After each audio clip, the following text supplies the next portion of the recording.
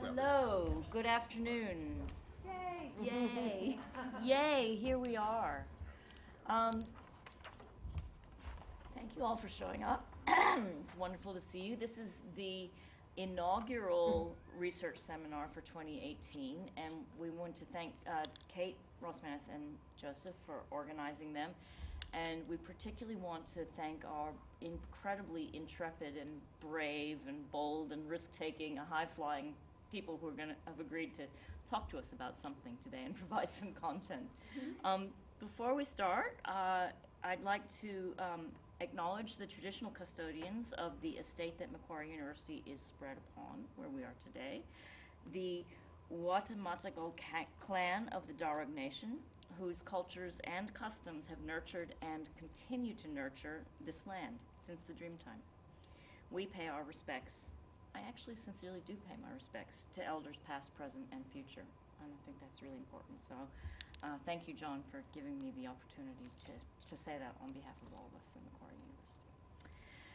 With that in mind, we are going to pay some attention now, in a form of respect, in the form of attention to Nicole Matthews, Julianne Long, and Rachel Gunn. And we're going to do it a little informally, starting with hearing from Nicole Matthews about the work that she is currently investigating, thinking about. As you all probably know, Nicole Matthews is a senior lecturer in media and cultural studies here in this department. Nicole her work brings together autobiography, deaf and disability studies, popular genres of broadcast and electronic media, and education, which is a really dynamic mix and very interesting. She's done projects in partnership with the Deaf Society of New South Wales and Dementia Training Studies Centre, so the work's really having impact and engagement where it matters. And her latest book is published by Routledge, and it's called Digital Storytelling in Health and Social Policy, Listening to Marginalized Voices. So welcome, Nicole.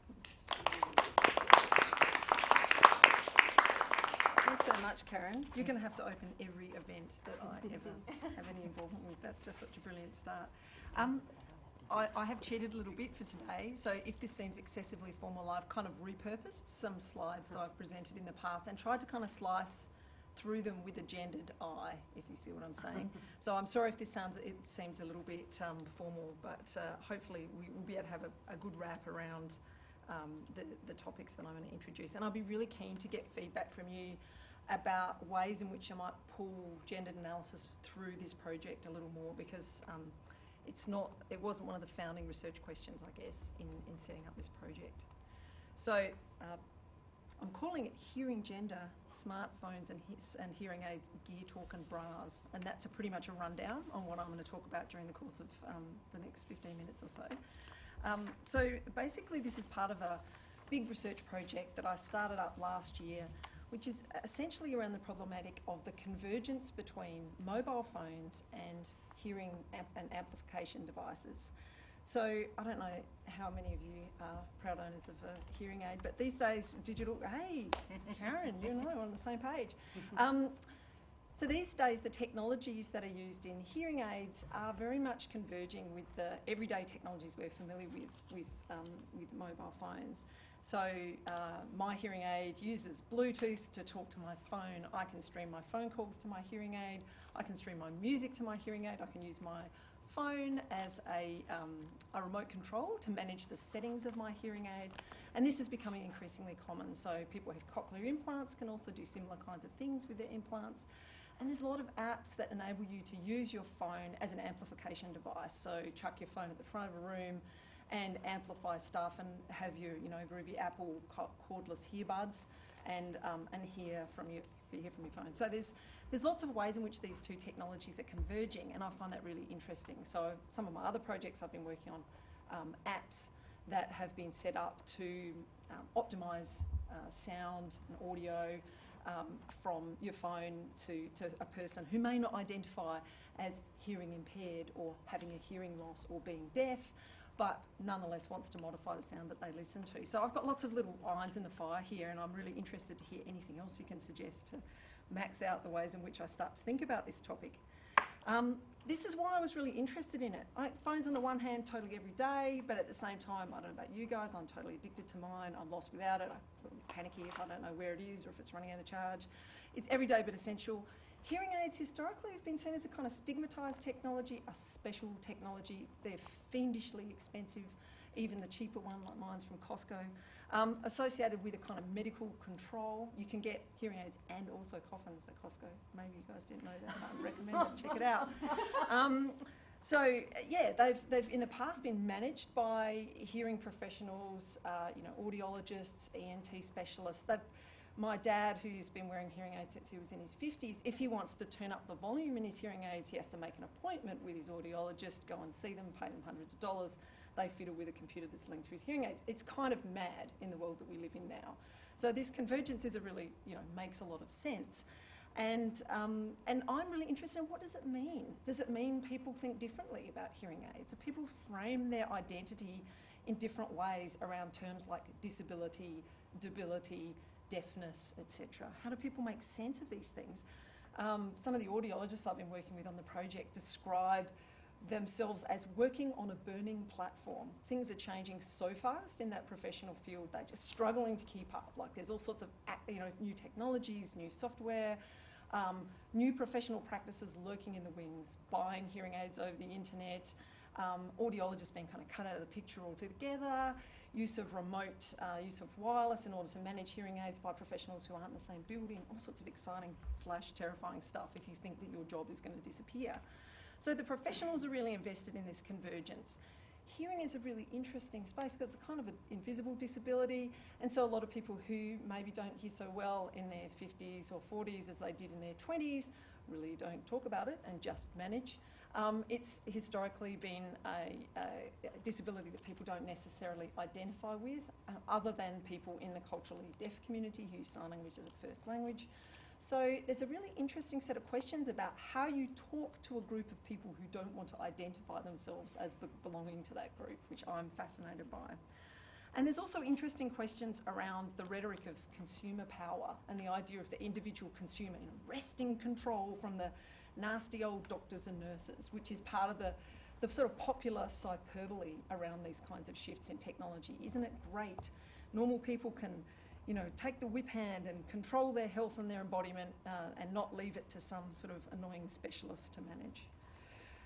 So if historically disability is seen as a sort of spoiled identity, are these new technologies shifting that? So this was something a lot of people would say, oh, actually, no, there's been changes, there's disability pride, there's deaf pride. Maybe disability isn't a spoiled identity anymore, but this is a campaign that happened a couple of years ago in Victoria where Victorian Hearing, trying to sell hearing aids, put out this campaign, hearing aids can be ugly, ours are invisible, and caused a social media fracas, as you can imagine. All the parents of kids, who used hearing aids said, oh, it's hard enough to get them to wear their hearing aid anyway, you're going to say it's ugly, and So there was a campaign called Hearing Aids Are the New Black that was set up using social media to respond to that. And I guess what's interesting about this to me is the fact that it points to the stigma still circulating despite these shifts in technologies. Another aspect of this stuff that really interests me is the fact that often sign language using deaf communities have been extremely hostile to kind of biotech, for instance the cochlear implant, although things are shifting in that terrain, but have been tremendous early adopters of technologies like mobiles, which can be used very easily to do signed conversations using Uvu or FaceTime, those kinds of things. So mobile phones have been really key in culturally deaf communities. So this convergence between specialist technologies, like hearing aids and implants and this everyday technology presents this sort of interesting shifting ground.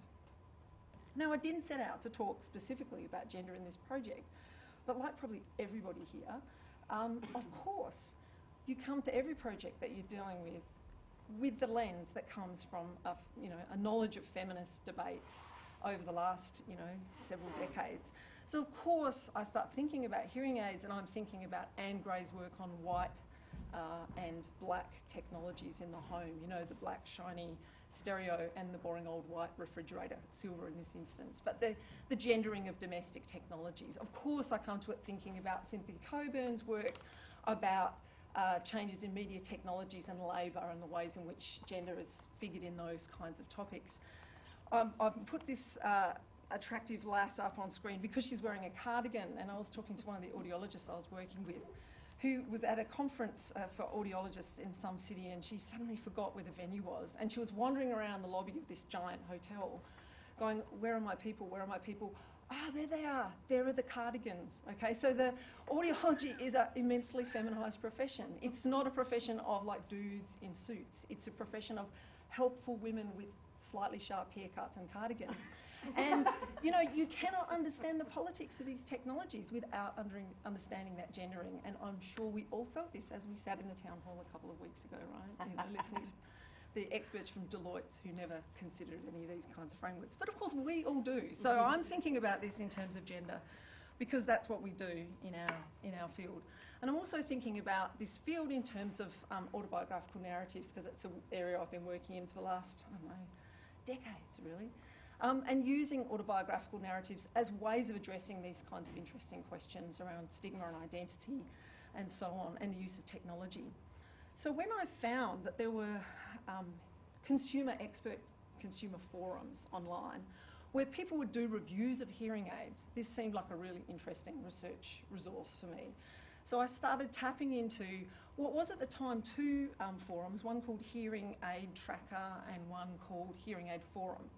And I kind of gathered up a whole series of reviews and chucked them onto NVivo, and I'm still kind of part of the way through analysing those. But what I wanted to do was use these like mini tech reviews as a kind of autobiographical texts and look at this corpus of autobiographical texts and try and make sense of it. I'm not there yet, I'm still making sense of it, and my skills as a social scientist are poor, can we say. I'm a humanities scholar by training, so I'm still working up to being rigorous. But what I found really fascinating about these tech reviews, I really did think that you could use them as kind of abbreviated autobiographical text. So here's a couple of examples from those forums which illustrate that. So here's one, you know, I approached my first hearing aids with a lot of experience. My father and his siblings, one of my brothers, grandparents, cousins, second cousins all wear hearing aids. I knew early in my life I was going to be wearing hearing aids. I'm about the same age as my father was when he received his first. So we've got family history here.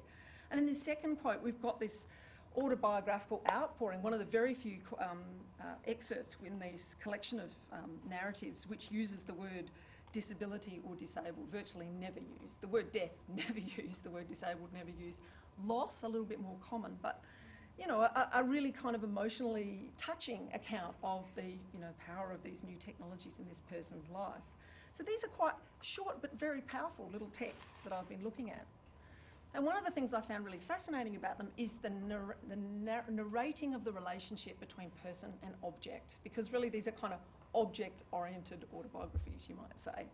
And the most fascinating thing to me were the SIG files. So each of these contributors, particularly the ones who called themselves senior members of these forums, had a SIG file, which is quite common on a lot of forums. If you've been on any forums to do with medical conditions and so on, you'll find people have a little spiel about what in their personal lived experience gives them authority to speak. So, you know, on the forums I used to belong to with my kid who had disabilities years ago, you have dear son, age blah, labelled condition X, you know what I mean, those kinds of things. These people will use SIG files like this. So I don't know about you, but I think they're super weird. Chuck, Navy vet. Oticon Custom ITC Alta Pro with Streamer, Pro 1.3 TV Connect 2, Phone Connect, Streamer mic and iPhone app. And there's his audiogram, right? Okay, this is what he can hear at different frequencies across the spectrum. Sometimes they divide them by left and right. This is a crazy thing. This is a crazy piece of evidence of the relationship between a person and a technological object.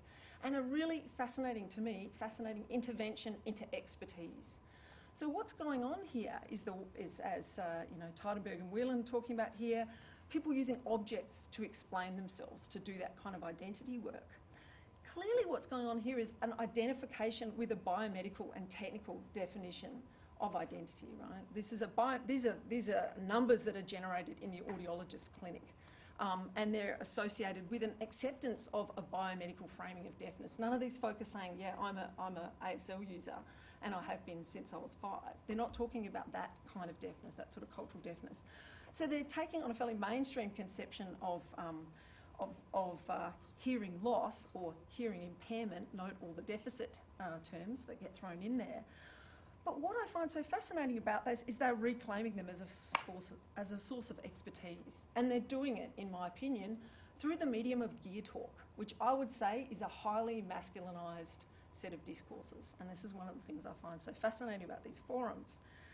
I won't read you this, but there's heaps of really interesting illustrations of, talk that makes no sense to me, may make sense to you, about frequencies, decibels, compression technologies, different sorts of DACs and ADCs, dB of dynamic range. What is this? I have no idea. Some of you probably know what it's about. It's audiophile talk. So these are people using their audiograms and their audiophile talk. And Peter Doyle put me on some really amazing analysis of the gendered meanings of this kind of audiophile talk. Keir Knightley, in a fantastic article called "Turn That Down, She Screamed," discusses the way audio technology got used in the mid-20th century, and the way in which audiophiles tried to kind of claim back space, domestic space, through the fancy stereo with, separates and stuff. Kylie argues that this masculinisation was tied to the origins of hi-fi, in do-it-yourself hobbyism, and connected to World War II military techniques, and also was connected to questions of class and cultural capital and prestige. But there's also some fascinating work, historical work, on the use of the masculinisation of the use of prosthetics. So particularly veterans, and there's such a rich vein of disability studies work around veterans, masculinity and disability that this sort of fits into, where managing the prosthesis is seen as a space for kind of cultural mastery, a kind of claim to expertise and a claim to power that's a masculinised claim. So I find this stuff around objects really fascinating and culturally resonant, but at the same time I'm a bit sceptical about it. Because I think just as in cultural theory we've all got very interested in objects in recent times, so too the audiologists are fascinated by the technologies and use them as a medium of exchange, and so too are these expert consumers using objects as a medium of exchange and discussion of their identities. And I love Vivian Sobchak's discussion about the ways in which kind of cyber talk, cyber nonsense has functioned in certain forms of cultural theory, where the prosthetic or the object comes to have this life of its own. It's animated at the expense of the user, and she wants to critique that. So she says, as an effect of the prosthetic's amputation and displacement from its mundane context, the animate and volitional human beings who use prosthetic technology disappear into the background, and the prosthetic is seen to have a will and life of its own. And I kind of think there's a shadow of this in the way the forums are working.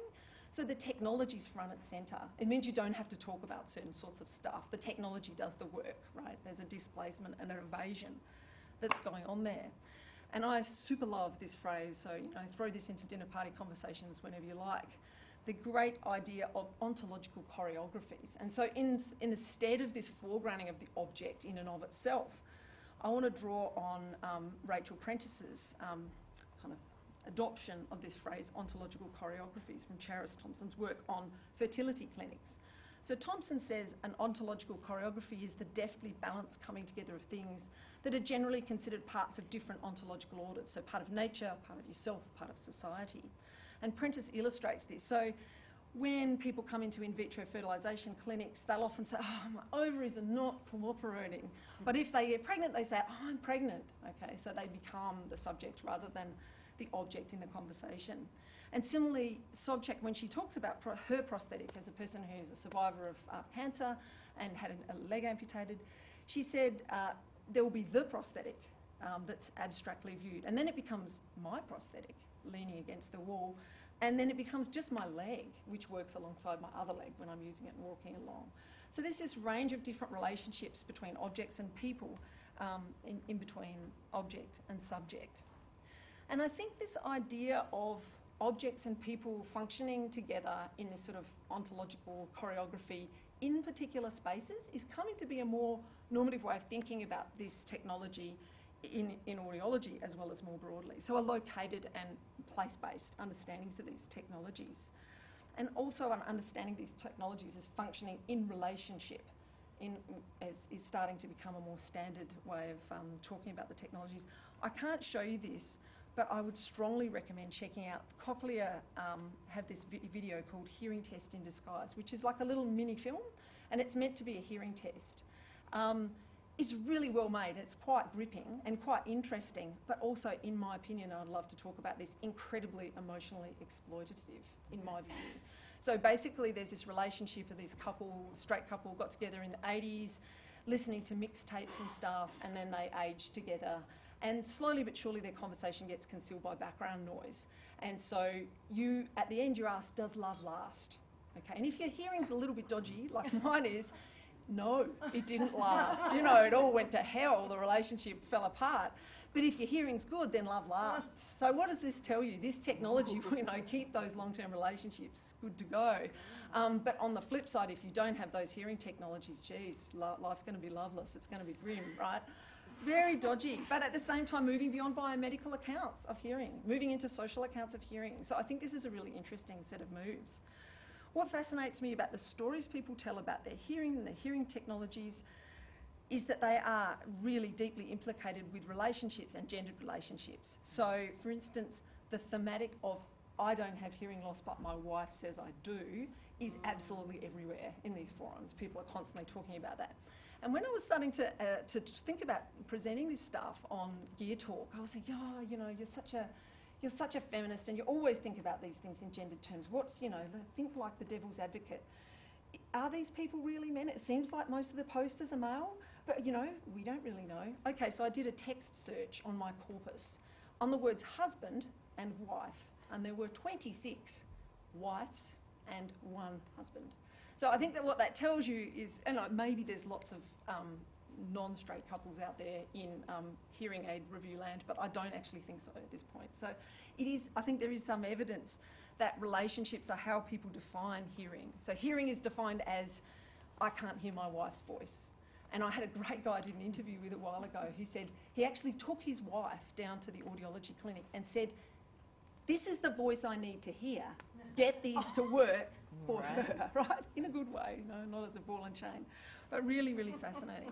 So social spaces are mapped as gendered spaces and familial spaces, and wanted to hear grandchildren's voices as well as wives' voices is really important. So I think actually at the end of this project, I've basically come to the conclusion I was asking the wrong questions at the beginning. So the questions I was asked were, will this convergence of technology end the stigmatisation of hearing aids and make people think about these technologies differently? But I've come to that, why are people not wearing hearing aids? What are the barriers? How can we make them wear hearing aids? And these are the questions audiologists are interested in as well. But looking at these kind of forums and listening to the interviews that I've done with people who use hearing aids, I've started to think about these questions in different ways. So here's a great quote from one of the guys I interviewed over at the National Acoustic Laboratories. He said, hearing aids make me tired. I've just said to people, look, my car runs better when I'm not wearing my hearing aids. I can say I'm glad I'm deaf. There's a lot of things I miss, and I'm glad I miss them, So this is one of the very few people who described himself as deaf, but he's talking about the object of the hearing aid in particular locations, and they're not gender-free locations. The car, hearing the weird sounds the car makes, these are gendered spaces. So if the question becomes when and why do people wear hearing aids, you start thinking about things in terms of social locations, you start thinking about them in terms of relationships, not in terms of necessarily of identities, and you start thinking about them in terms of these ontological choreographies. A final example of this, which I think is also a gendered example, but feel free to draw it out further if you can pick up more in it. Public Facebook group, which I belong to, called Auslan Matters, so Australian Sign Language Matters. Many of the postings are really brief. There's not much of a discussion around them. Someone posted this up. I was at my audiologist yesterday and I was telling her about my taking my hearing aid out in the evening. And she asked, why do you do that? And I said, it's my deaf time. All she said was, make sure you wear your hearing aid as much as you can, which I said is from 6 in the morning to maybe 8 at night. She didn't get deaf time. She doesn't understand how you need a break after all the concentration that's needed to hear. Okay, so this produced a frenzy of responses from the people on the group. So some hearing, some non-hearing, some deaf, and some hearing people. And these quotes, I think, are some of the most telling. So, someone saying, get home, first thing I do, take the hearing aid off, then get my runners off, air out my feet, air out my ears. My favourite, I like to take my hearing aid off when I'm at home in the evening. Same with my bra. Know what I mean? That produced a lot of responses. Yeah, totally get that, right? And then, more obviously political comment. I still have audiologists at Australian Hearing telling me how I can benefit from them and how to wear them properly. After 50 years of wearing hearing aids, I think I'm in a better position to tell them, right? So I guess what I wanted to draw out of this is maybe the gendered associations of safe domestic spaces as a place where social life might shift onto different terms. Some of these guys talked about, well, if I take my hearing aid off at home, my family have to recognise I'm bilingual and I'm using a different language when I'm home. I'm using sign language, or this is a different space for me.